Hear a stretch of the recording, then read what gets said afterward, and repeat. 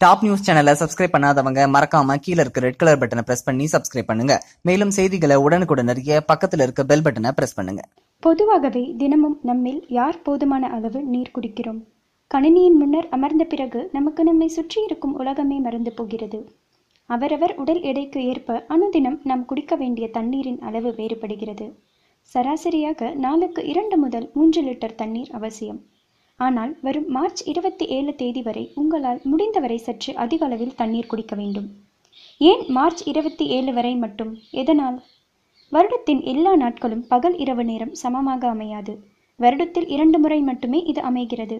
ஒன்று மார்ச் மாதத்திலும் மற்றொன்று செப்டம்பர் மாதத்திலும். மார்ச் 20 முதல் 27 வரை இந்த சம இரவு நாட்களில் அதிக அளவு நீர் ஆகாரங்கள் எடுத்துக்கொள்ள வேண்டும். முக்கியமாக தண்ணீர் அதிகம் பருக வேண்டும். அந்த வகையில் இம்மாதம் மார்ச் 20 முதல் 27 வரை அதிக அளவு தண்ணீர் குடிக்க வேண்டும் என நிபுணர்கள் பரிந்துரைக்கின்றனர். சம இரவு நாள் என்றால் என்ன? எந்த தருணத்தில் சூரியனின் மையப்பகுதி நேரடியாக பூமியின் பூமத்திய ரேகையை அவதானிக்கிறதோ அதைத்தான் சம இரவு நாள் என கூறுகிறோம். இதை ஆங்கிலத்தில் ஈக்வினாக்ஸ் என்று அழைக்கின்றனர். சம இரவு நாளின் போது வான நடுவரை எனப்படும் செலஸ்டியல் ஈக்வெட்டார் சூரியனுடன் கச்சிதமான வரிசையில் அமைந்திருக்கும். இன்னும் சரியாக சொல்ல வேண்டும் என்றால் பூமியின் அனைத்து தாக்கமும் சமநிலையில் இருக்கும். நன்மைகள்.